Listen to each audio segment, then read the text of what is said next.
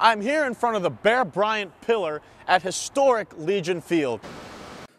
The University of Alabama at Birmingham today making big news as it has decided to drop its football program, making it the first school to do so since 1995 when the University of the Pacific in Stockton, California did so. Now we wait to see what the future holds for Legion Field as the UAB football program has been shut down.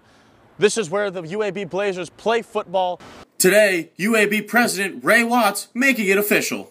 We have made the decision that the 2014-15 academic year will be our final year of competition in football, rifle, and bowling. This has been an agonizing decision because of the people involved, the young people. And we've just come from meeting with our coaches and students and sharing this information with them. As you might imagine, a great deal of passion and emotion was exhibited. Fans of Legion Field have nothing to worry about for the stadium. In Birmingham, Alabama, I'm right here at Legion Field, one of the most historic monuments of our time and of our generation. It still houses the Magic City Classic and the BBVA Compass Bowl.